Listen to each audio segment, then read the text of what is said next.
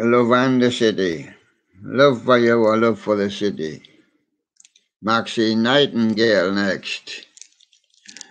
Yes, you've got a good chance of getting this girl. But she says you've got to lead her on. It's going to take a little while before this romance blossoms. I don't think it's going to be any good. You could get a good friend, baby, but I don't think it's true. I'm not sure it's true love myself. But Maxine Nightingale, she's willing for you to lead her on. We'll have to see what happens in future episodes. So I think you've lost that one.